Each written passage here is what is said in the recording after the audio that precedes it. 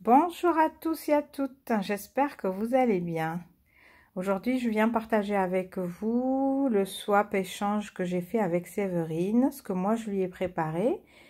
Je vous ai déjà montré lors d'une précédente vidéo ce qu'elle m'a envoyé. Et maintenant qu'elle a reçu le mien, je vous montre un peu ce que je lui ai préparé.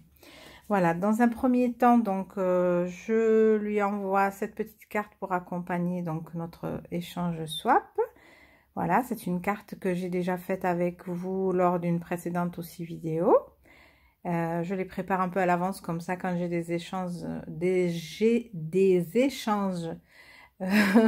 c'est déjà prêt. Donc c'est des couleurs voilà, de maintenant, avec un petit écusson qui dit que le bonheur est comme un papillon, il vole sans jamais regarder en arrière. Voilà, donc il faut faire attention à ce papillon, hein. Il ne faut pas le lâcher. Le bonheur, c'est quelque chose de très précieux, voilà. Qu'il faut soigner tous les jours. Ensuite, je lui ai fait un petit album qui se ferme comme ceci, en fait, voilà.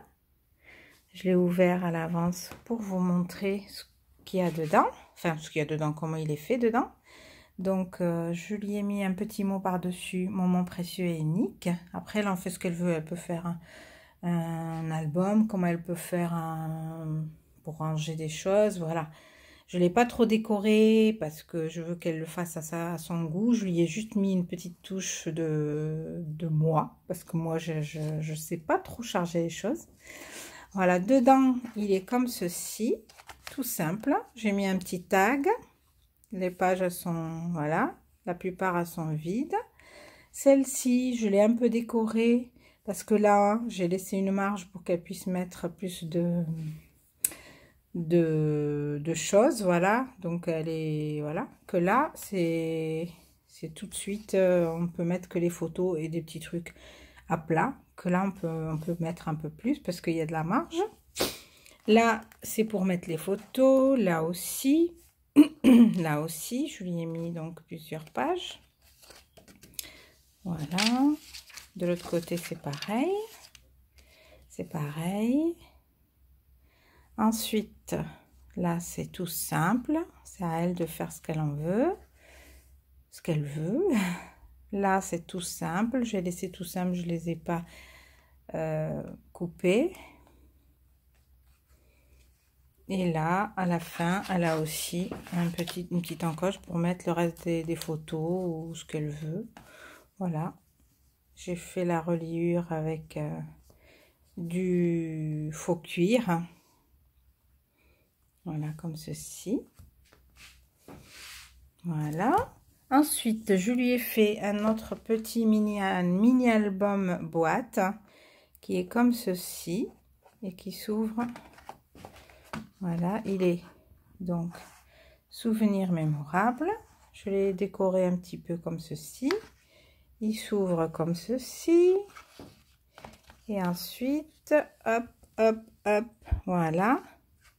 Ce petit album peut se poser comme ceci sur la table ou un meuble ou ce qu'on veut, ou sur sa commode.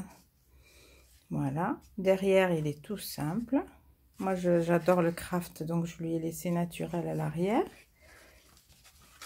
Voilà, tout simple. Hop, comme ceci. Et il y a un peu d'ombre, je sais pas. Et pourtant, il fait soleil. Hein. Voilà.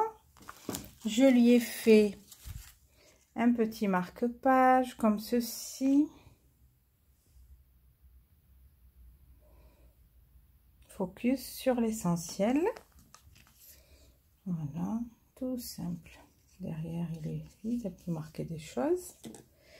Ensuite, un petit carnet déjà prêt, parce que j'essaie toujours de m'avancer, d'avoir des choses à offrir quand je veux envoyer quelque chose, de pouvoir en avoir et pas me retrouver avec rien. Voilà.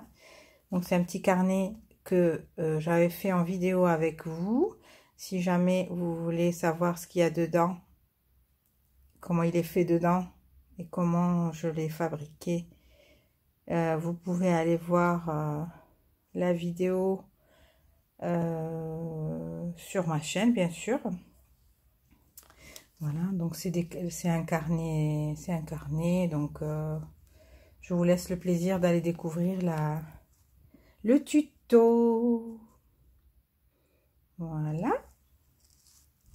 Derrière, à l'arrière, il est comme ceci.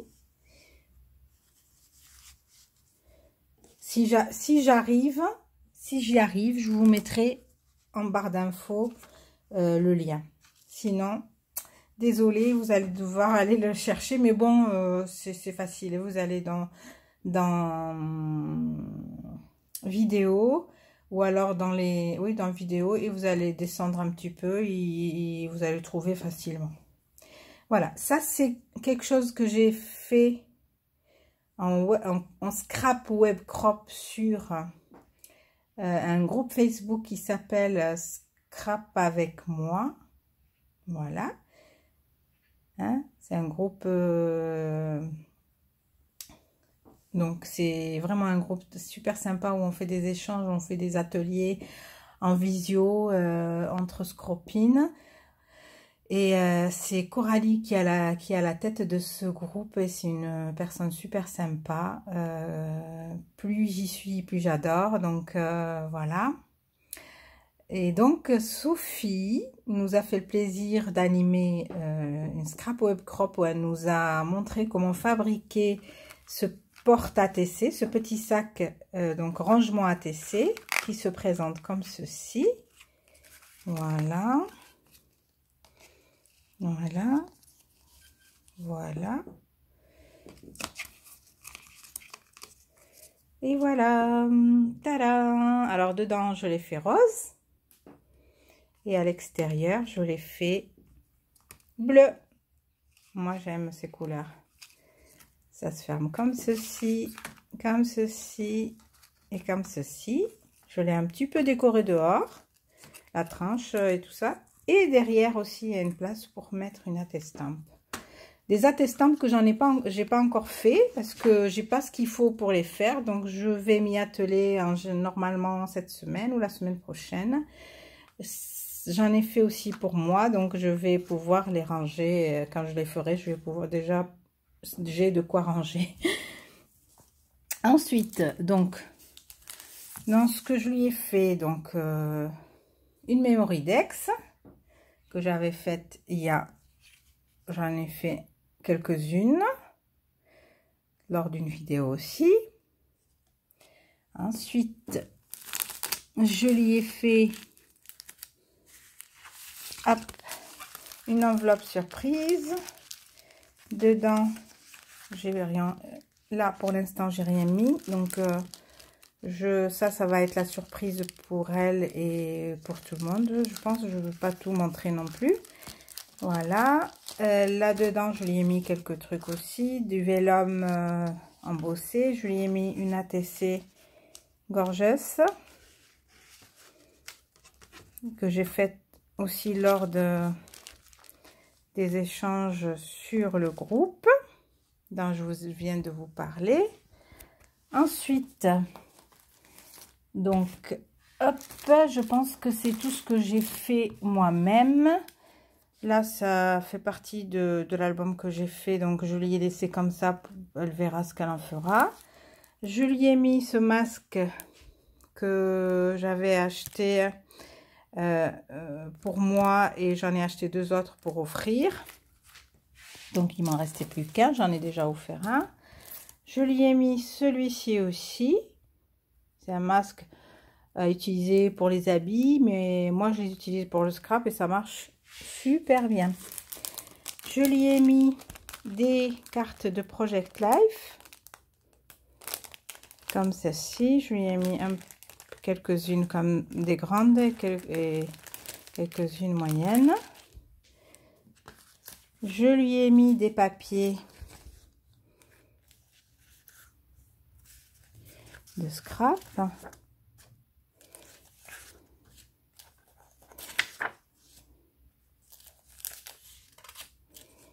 20-20. Voilà, comme ceci. Je lui ai mis des étiquettes autocollantes qui viennent de blocs de chez Action. Voilà, je lui ai embossé pas mal de papier avec différentes plaques d'embossage. Je lui ai mis en sucrerie, de la tisane à la violette qui vient bien sûr de chez moi. Elle vient de ce paquet là. Voilà ma tisane à la violette, Toulouse. Voilà, j'en ai mis. En voilà encore un. Et ensuite des boîtes à prédécouper, à former. Mais on peut aussi les laisser comme ça et les utiliser comme papier sur une création. Hein. Et voilà. Je pense que c'est tout. J'espère que tout ceci lui plaira et que ce partage aussi vous a plu. Sur ce, bon, je vais pas. Sur ce, je vous souhaite une agréable journée. Je vous dis à très bientôt. Bisous. Ciao.